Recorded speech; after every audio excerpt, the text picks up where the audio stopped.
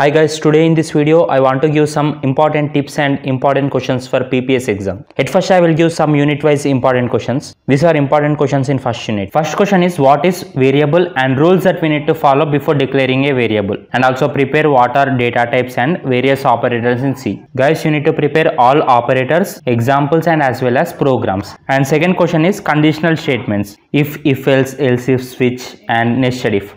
Prepare both programs and as well as flowchart. Third question is loops in C, while loop, do while loop and for loop. Learn both flowchart and program. Fourth question is break, continue and go to statement. Fifth question is storage classes in C. Sixth question is type conversion. Seventh question is expressions in C. Along with these expressions you need to learn what is precedency and associativity. And last, eighth question is command line arguments. These are important questions in unit 1. Next, in unit 2, first question is what is array, what is one-dimensional array and two-dimensional array, and also you need to prepare what is matrix, transpose, addition and multiplication. Guys, if you don't have time then you can skip matrix, transpose, addition and multiplication. Just prepare array, what is one-dimensional array and two-dimensional array. And second question is strings and various functions of string. Along with this you need to learn what is getS and putS function.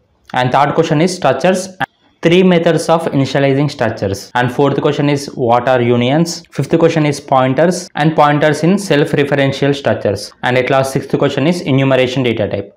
These 6 questions are important in unit 2. Guys, if you are BTech student then definitely subscribe to my channel, because in my channel I will upload complete BTech computer science related subject tutorials. So if you are BTech student, definitely subscribe to my channel. Next, in unit 3, first question is what is preprocessor and various preprocessor directives in C. Guys, this preprocessor directive question is very important in unit 3. And second question is file handling. And third question is random access file functions. This is also important question. And at last, fourth question is how to copy text from one file to another file. Guys, my suggestion is at first you need to start unit 3, not unit 1, because unit 3 is very easy. Total there are 4 questions. Definitely 2 questions will come in exam. So at first start unit 3. After completion of unit 3, then start unit 1. And these are important questions in unit 4. First question is what is function and various types of functions, return type and parameter passing to a function. Second question is user defined functions, and third one is standard library functions in C. And fourth question is passing arrays as arguments to a function. And fifth question is parameter passing techniques. They are pass by value and pass by reference. And sixth question is recursion, limitations of recursion, and how to find factorial and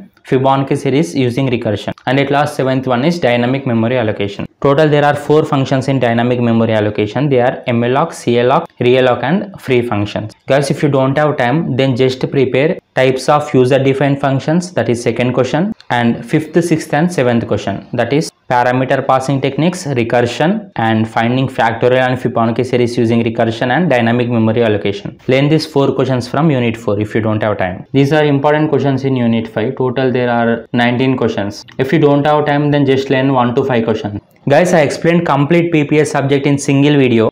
I covered complete 5 units. I will provide that video link in description. You can watch from. And I want to give some tips for PPS exam. First tip is, in exam some students will directly start program by writing main function. But don't do like that. Definitely you need to include header files. After including header files, you need to write return type to main function, either void or int main. And next, definitely include semicolon for each and every statement. Some students will use shortcuts, like instead of writing printf they will write pf, and instead of writing scanf they will write sf. Don't write like that. You need to write spellings correctly without any mistake. And you should not use semicolon for main function and for conditional statements, that is for if, for else if, for switch. You should never use semicolon. And even for loops like for while loop, do while loop and for loop, never use semicolon. Before writing exam, definitely remember these points.